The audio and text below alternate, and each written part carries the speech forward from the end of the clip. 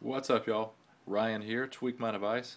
So I just did the released with Forever Root that D-Hacker put out. This took me back to a stock rooted 5.5.886. You may have followed along with that video. Now I want to show you how to update to 5.5.893. So check the link under this video and grab this file right here, 886 to 893. Now we're going to drop this on the root of our SD card, so let's plug this in for USB storage.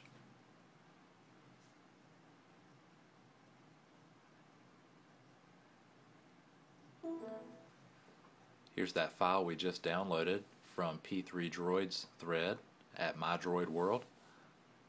So grab that and drag it right over to your storage card. Don't unzip it. Once you're finished there, close the box and properly disconnect your storage. So now let's get into stock recovery. Go ahead and power it off. We're going to press and hold both volume down and volume up keys at the same time that we press and release the power button. Be very careful navigating the menus. Press volume down once to highlight recovery and press volume up once to select it. Once you get to this screen, just press and release both the volume up and down keys at the same time.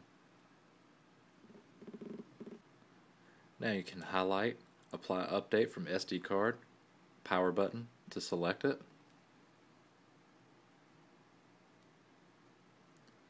And we're going to select this blur version that we just put on there, 5.5.893.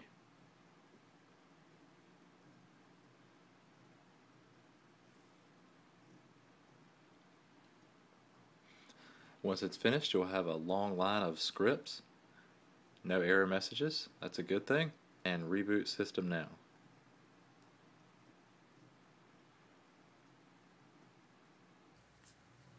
Now I wanted to show you that we are now on the 5.5.893 version. Next we'll install the Shifter 2.1 Custom ROM by Droid Theory. Stay tuned and subscribe to Tweak My Device on YouTube.